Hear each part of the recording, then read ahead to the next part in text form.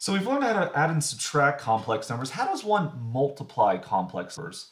Well, it turns out that since complex numbers themselves are two-dimensional numbers, it's a real part plus an imaginary part, multiplying them is going to feel a lot like the FOIL method because you have a binomial times a binomial essentially.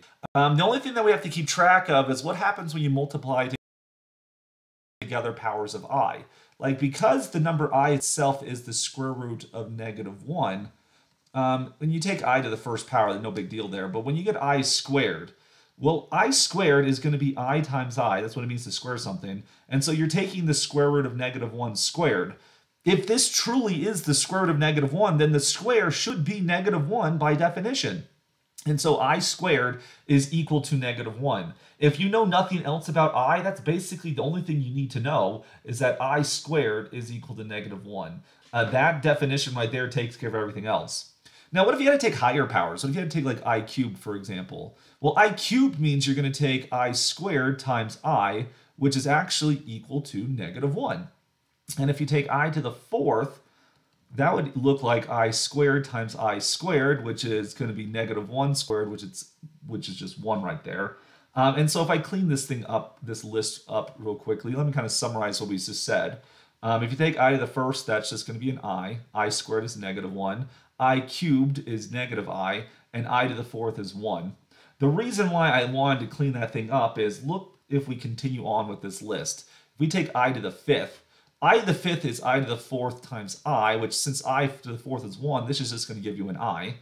If you take I to the sixth, this would be I to the fourth times I squared. I to the fourth is just a 1, and then I squared is -1. If you take I to the seventh, you're going to end up with I to the fourth times I cubed, which I to the fourth is still 1, and I cubed is -I. And then I to the eighth is equal to, well, that's just equal to I to the fourth times I to the fourth, which would be 1 times 1, which is 1.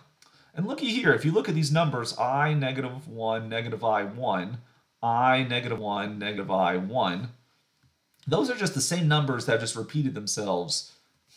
That's interesting. Well, that's actually not a coincidence. Let me kind of show you what happens if we look at the next couple of these. Let's do it again here. Picking up where we left off, I should say. I to the ninth, this would look like I to the eighth times I, which we already saw I to the eighth was 1, so this is an I. Let me write that again, that's an I. If you do I to the 10th, that would just be I to the 8th times I squared. You end up with 1 times I squared, which is -1. You get I to the 11th, which would equal I to the 8th times I cubed.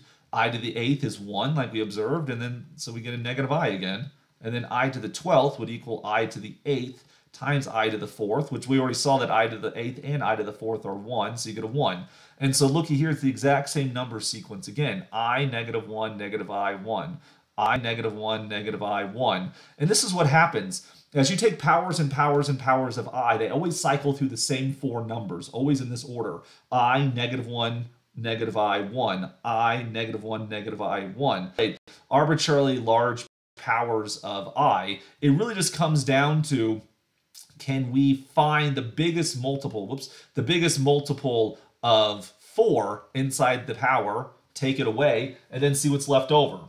So for example, if you want to do I to the 27th, what we're going to do is we're going to look at what's the biggest multiple of 4 that goes into 27. We could write this as I to the 24 plus 3. The idea here is that 24 is going to be 4 times 6. And then you have this I cubed right here. Why do we care about multiples of 4? But like we were seeing earlier, every time you take a multiple of 4, you're just going to get I to the 4th, which is just a 1. And if you have like 1 to the 6th, that's just going to be 1 still, right? And so we can ignore multiples of 4 when it comes to exponents of I, because every 4 powers, you just get a 1 again, and multiplication by 1 doesn't do anything. So the only thing we have to know is, once you ignore the multiple of 4, what is I cubed? And that's going to be a -I, which gives us the solution right here. So I to the 27th power is -1. What about I to the 101st power, right? That's a lot of Dalmatians, but it's not a hard thing when it comes to I right here. Because what we can do is recognize the following. 101 is just 100 and 1, right? 100 is a multiple of 4, right? It's 4 times 25. And as such, we can ignore all multiples of 4 in the exponent of I. That just leaves I to the first, in which case then this product is just going to equal an I. If we know that, we can then handle any power of I, and hence any multiplication that involves I. We truly need to worry about, I mean, we're going to, in practice, we'll mostly just see I squared equals -1. This all derives from that observation. So let's look at some multiplication then of arbitrary complex numbers. Like I said, it's basically the FOIL method, right? You're going to take first, outside, inside, last. So what we're going to do is we're going to take 5 times 2. So we take the product of the first two terms, 5 times 2. We're going to add that to the outside terms, 5 times 7i. Then we're going to take the product of the inside terms. So we get 3i times 2. And then we get the product of the last terms right here. So we're going to get 3i times 7i. So performing these products, we see that 5 times 2 is 10. 5 times 7i is 35i. 3i times 2 is a 6i. And then 3i times 7i will be 21i squared.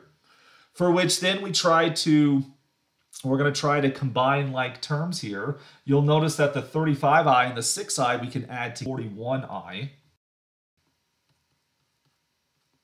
You have a 10, but also notice that we have an I squared. Like we said above, I squared is the same thing as a -1. And so having an I squared in there actually means we have a -21, which those are both real numbers which we can add together, or I should say subtract here. And so we get the resultant -11 plus 41, 41i, which would then be the product of these two imaginary numbers. So when you FOIL out the complex numbers, you just have to remember to replace I squared with -i. What if we wanted to do like 2 plus I cubed? Well, 2 plus I cubed means 2 plus I times 2 plus I times 2 plus I. And so to compute this one, we're just going to FOIL out the 2 plus I.